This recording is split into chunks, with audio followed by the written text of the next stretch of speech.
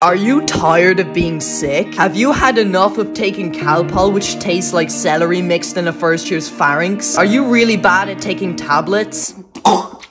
Frick! Well then thank fuck you're watching this, because today we're introducing the all-new corona-killing, solid-tasting cure to literally fucking everything, and I fucking mean that, flat 7-Up.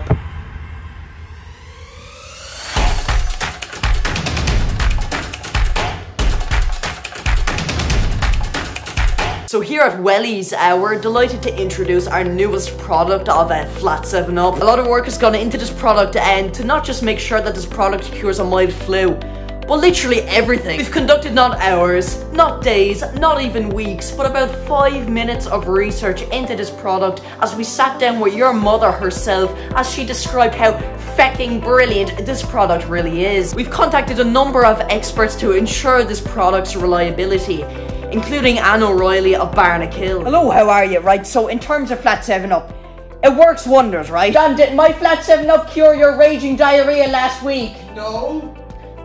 He's only lying. That and a little bit of Vicks on your back and chest with a little bit of steaming.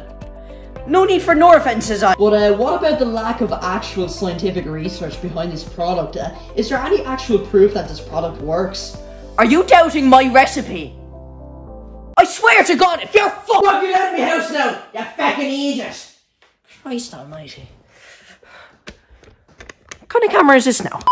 We sat down with some of Ireland's current hospitalised patients to see how they're doing with their treatment of Flat 7-Up. I still have arthritis. You're telling me that Flat 7-Up is meant to be making me better?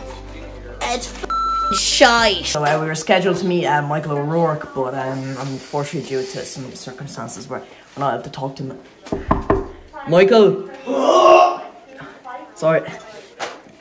Can we cut, please? So come on down to Wellies today, and you can be like this person, and even like this person. And even if Flat 7-Up doesn't do anything for you, it's still better than Calpol.